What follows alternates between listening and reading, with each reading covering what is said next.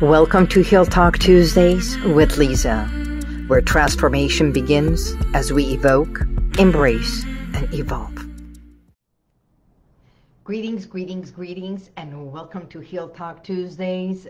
This is Liza. It's so good to be here with you, isn't it? So, the mission for Heal Talk Tuesdays is to create, impact, serve, and help others grow with information, intention, and dancing. Because Real Talk with Liza brings uplifting and candid conversations, not only for you, for your health, wellness, and prosperity.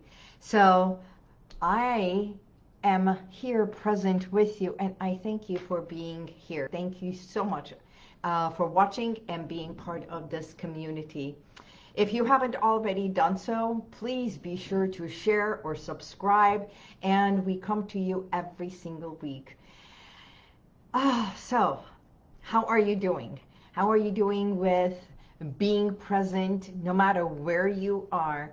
Today I put a post on my story about rain. I was on the pathways walking in the rain, walking my dog, and it was just gushing down, and I was thinking, what if we can just pour kindness the way that rain is coming down? And then if you shift your mentality, your thinking, you realize then we welcome it.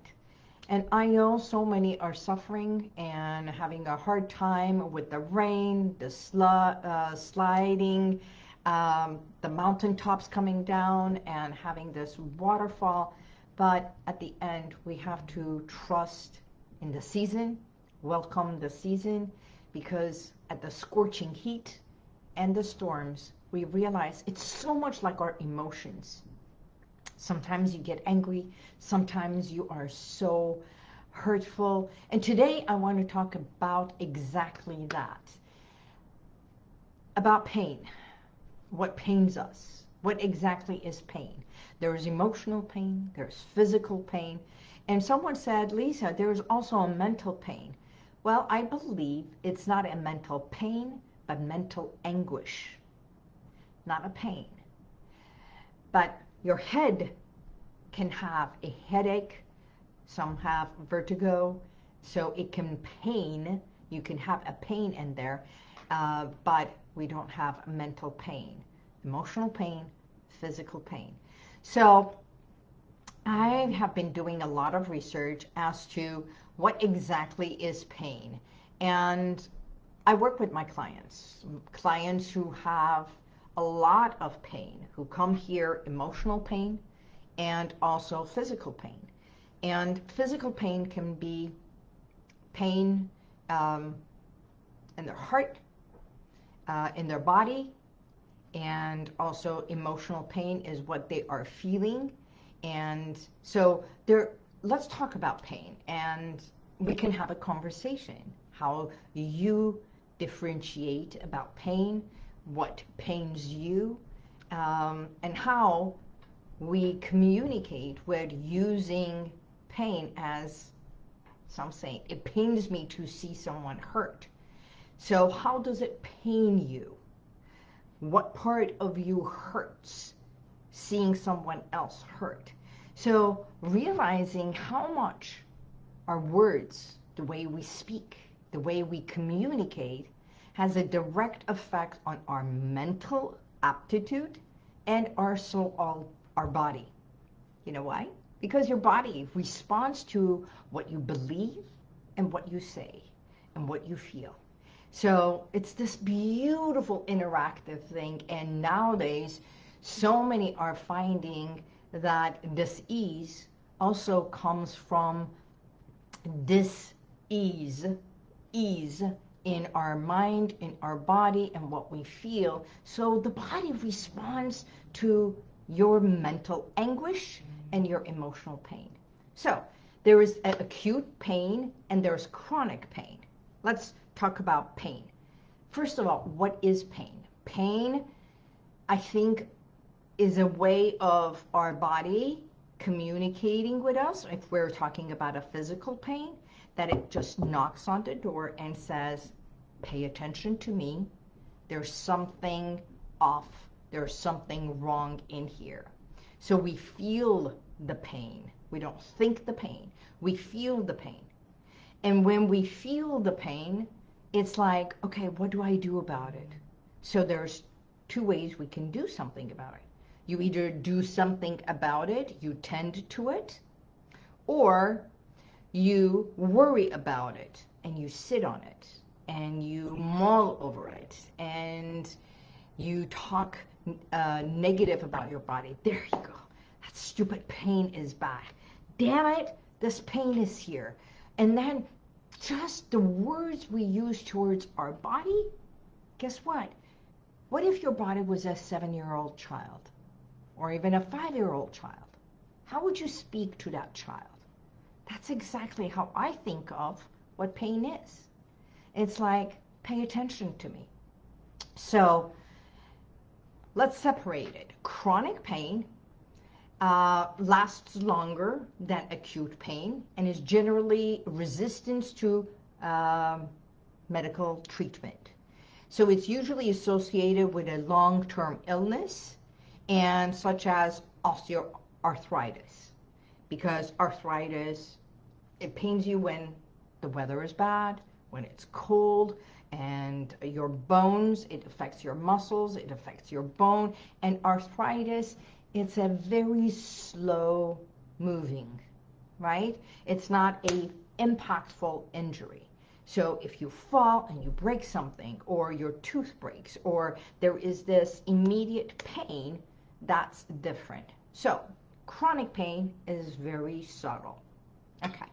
So in some cases, such as fibromyalgia, I remember when I used to do massages, I used to do fibromyalgia massages for my clients. And that is so subtle. It's like skin deep, and where you touch, sometimes you can't even touch. It has to be very gentle. There's others that needed more of the pressure. Working with cancer patients when I was doing lymphatic massages, and you know, that in itself was a different way of treating the body. So defining the characteristics of that, chronic pain can be the result of a damaged tissue and or a nerve damage. So both acute and chronic pain have an effect on a state of mind. Okay, so what it does is we start thinking about it, you start worrying about it, and then you start, the worry in itself creates another realm of mental anguish about your injury or the pain.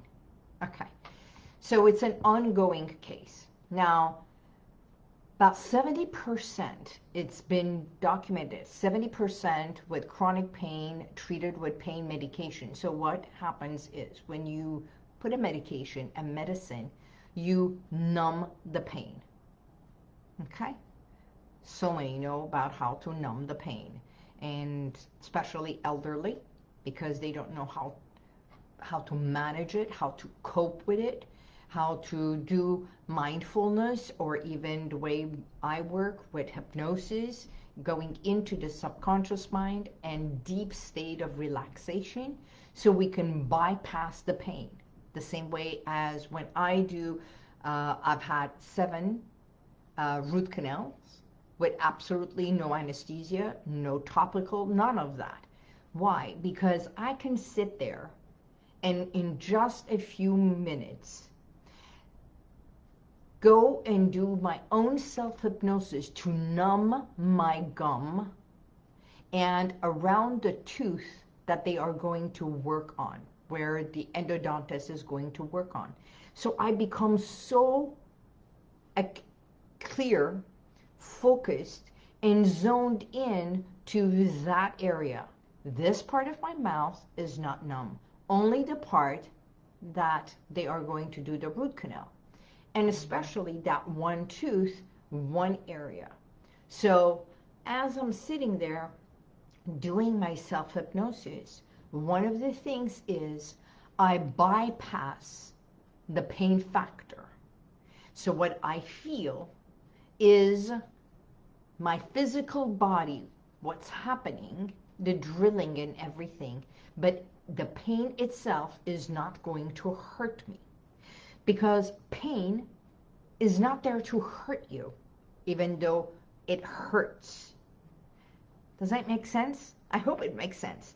Pain is never there to hurt you in any way, physically, mentally, or emotionally. It's a signal of your body corresponding with you in order for you to tend to it in a manner that it's like quieting a child that is colicky or crying.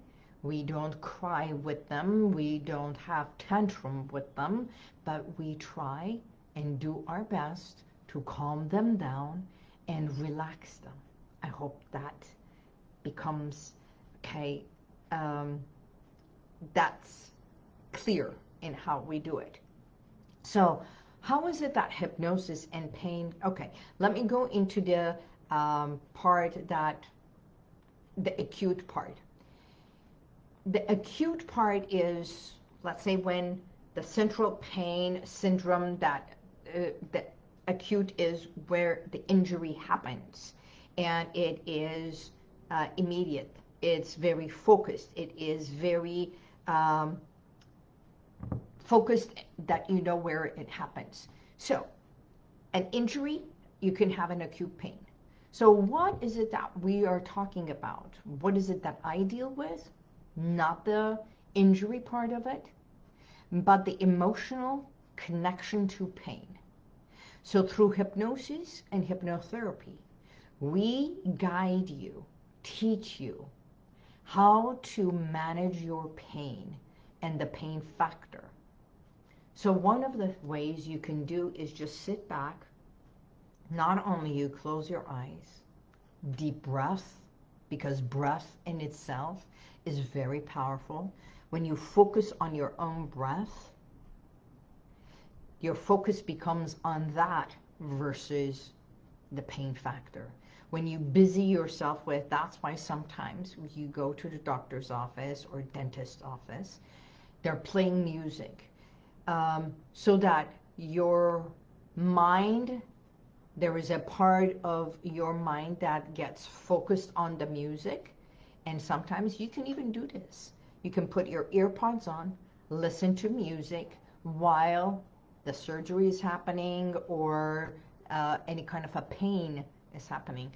When you are happy and emotionally charged with joy, there is less pain factor, because you cannot be happy and in pain at the same time. Okay? So this part is like separating yourself just a tad from the pain factor.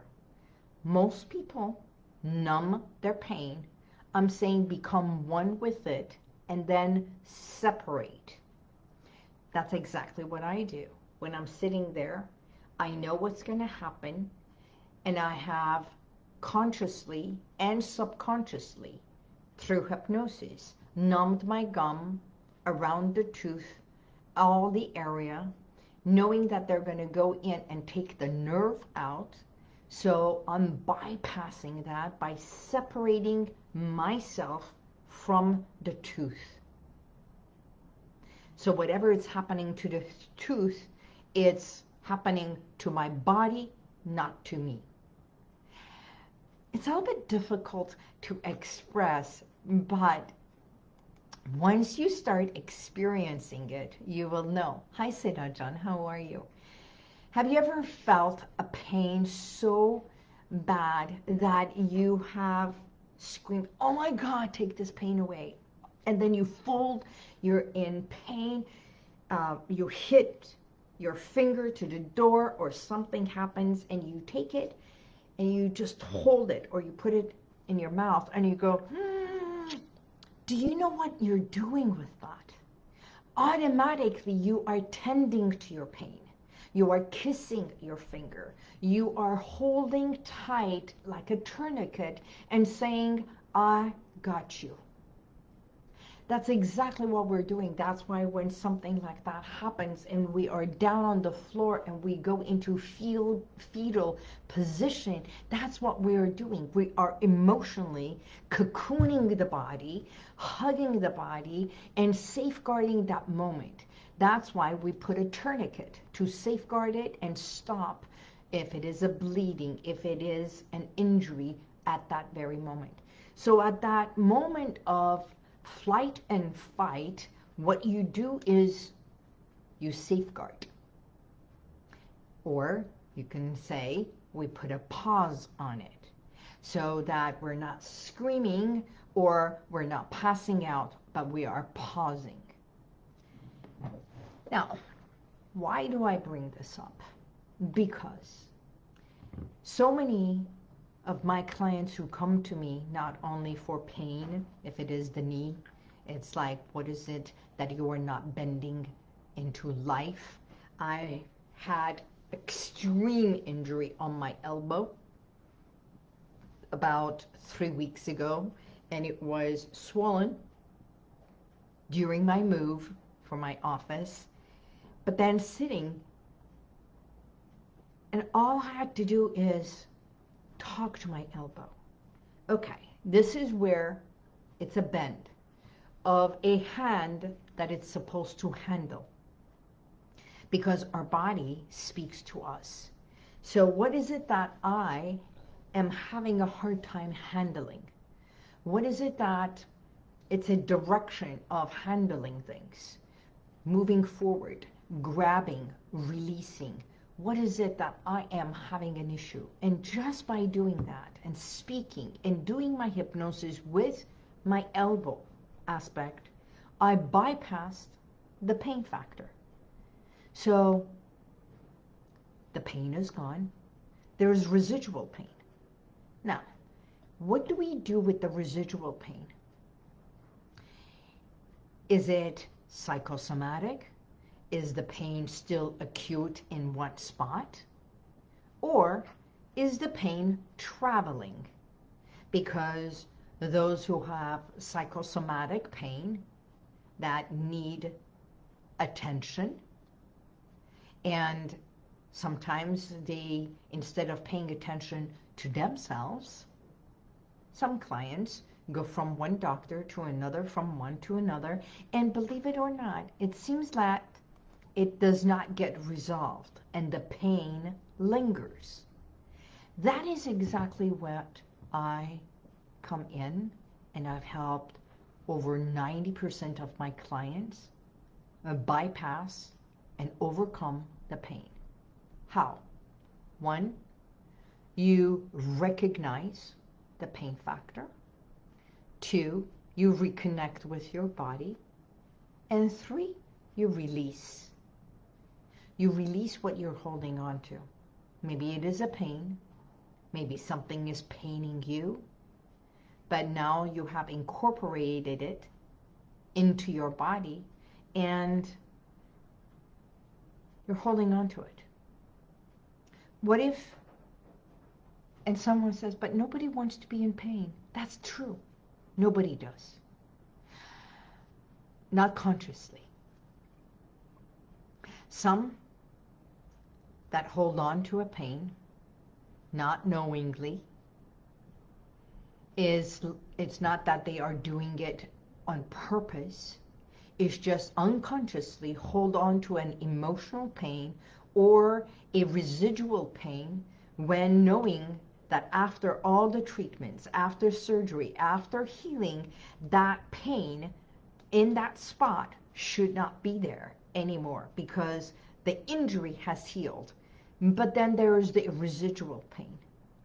And we're not saying it's all in your mind, but it is a connection to the pain factor. So as long as you're holding on to that pain and the pain is traveling, I want you to become more aware and think to yourself, what if this pain was no longer here? On the scale of 1 to 10, how bad is my pain today? And start journaling and having a better connection to knowing how bad your pain is. Number 2, if you start doing one thing that is fun, one thing that brings you joy, if you watched a comedy movie, or you did something that makes you laugh, or you listen to music and you go into a different world, or you do self-hypnosis and meditation and mindfulness, any of those, does that eliminate or reduce your pain factor? I guarantee you it will. So, that in itself, science has proved that once you separate yourself from the pain factor, you will realize that you have control over it. And today's message is this. At any time, at any given time, medication is fantastic. It is an immediate thing to bypass the pain factor. I can't even remember the last time I took medications. From headache, I sit and think to myself, what is it that my mind is so bundled and busy with? Or I have so much on top of me, sitting thinking that my mind is going in so many places that I have a headache. If I have a neck ache, it's this computer. I'm sitting like this. Or our iPhones, right? So recognizing, unless it's an injury, what is the pain still in your body?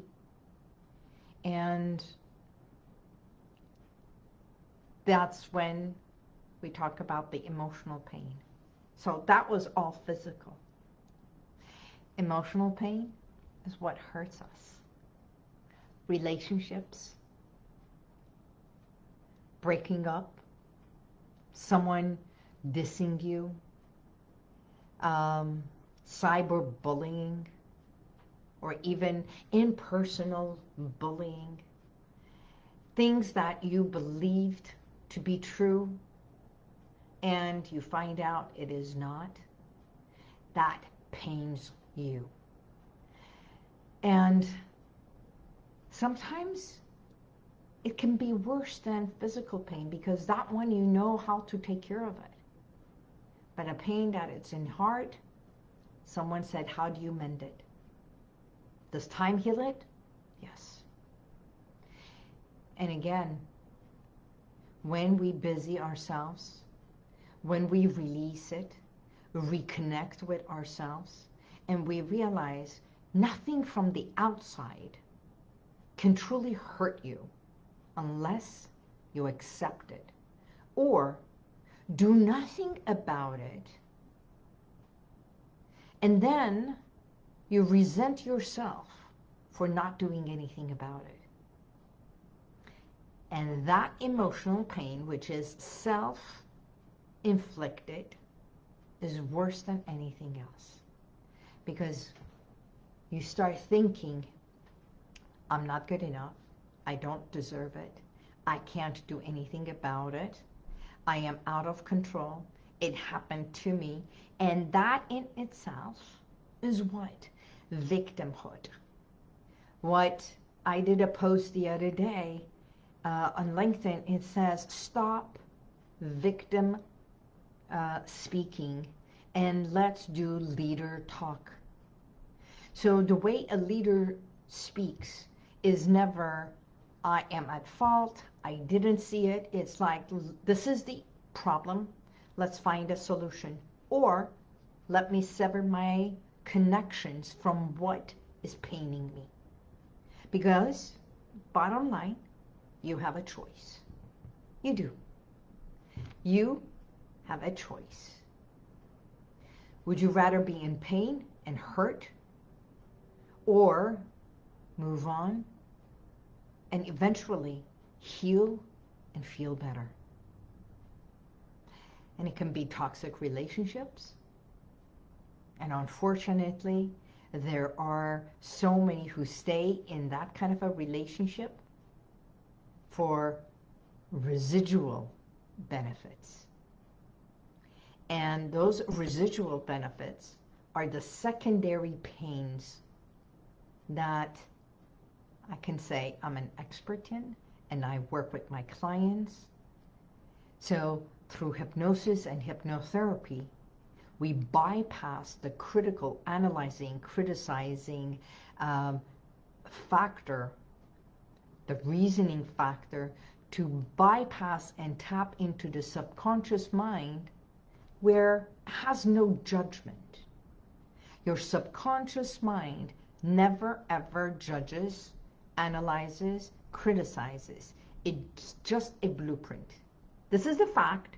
This is what happened. This is what you can do about it.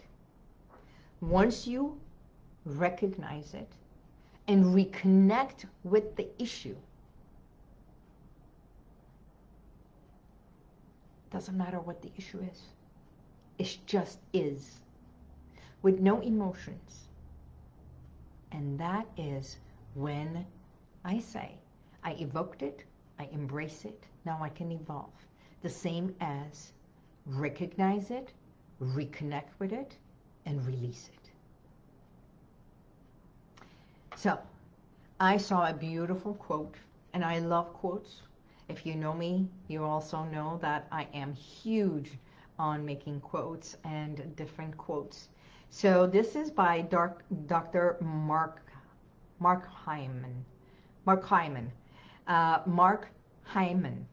And he says, emotional health is not about eliminating all of your unpleasant feelings and living in a forced state of happiness all the time.